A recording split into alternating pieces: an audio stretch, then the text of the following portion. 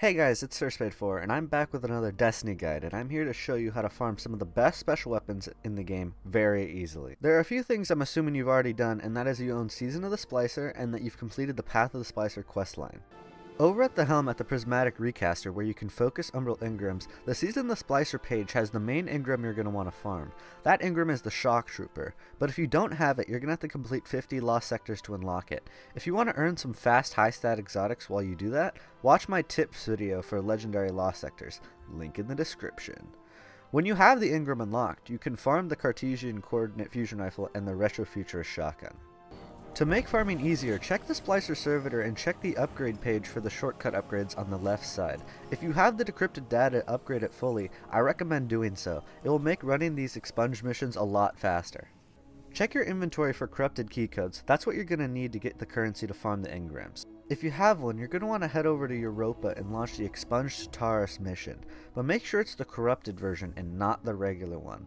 If you bought the shortcut upgrades, you can activate these green buttons to skip large portions of the mission.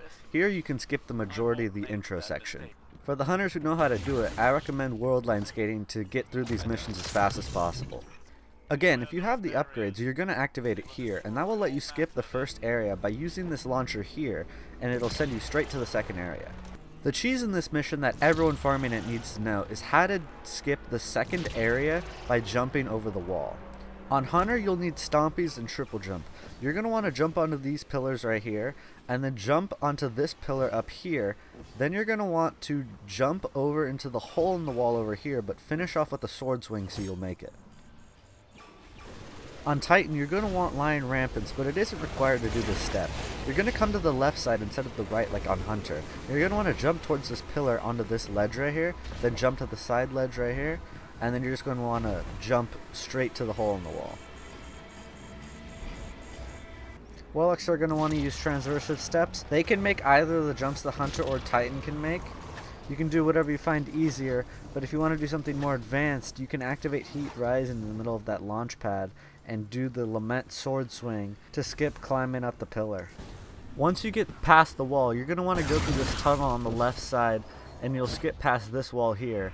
Then you're going to want to go straight to the boss, which will be over here, and you're going to need to activate the conflux here to summon. Once you finish the mission, you'll get 100 Parallax after killing the boss. Then head over to the chest and use the corrupted key code and open it, and you'll get 55 decrypted data.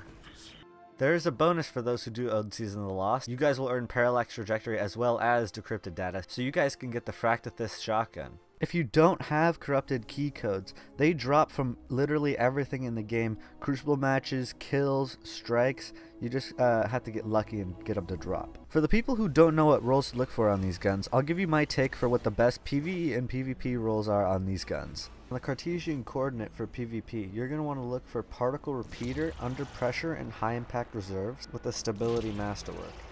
For PvE, you're going to want to get Accelerated Coils, probably Lead from Gold, and definitely Vorpal Weapon, and with a Charge Time Masterwork. For retrofuturist, you're going to want to have Full Choke, Assault Mag, Quick Draw, and Snapshot, but you'll be fine with a Rifled Barrel or Accurized rounds on either, and with the Range Masterwork. Although this gun isn't very stellar in PvE, if you still don't have anything better, I would recommend Assault Mag, Feeding Frenzy, and Trench Barrel. And for the Season of the Lost owners, the fractethyst is going to have basically the same role as the retrofuturist. Full Choke, Assault Mag, Quick Draw, Opening Shot. And of course being fine with Rifled Barrel or Accurized rounds. And then top it off with the Range Masterwork. Alright, that should cover it. Like, comment, and subscribe if I helped you out,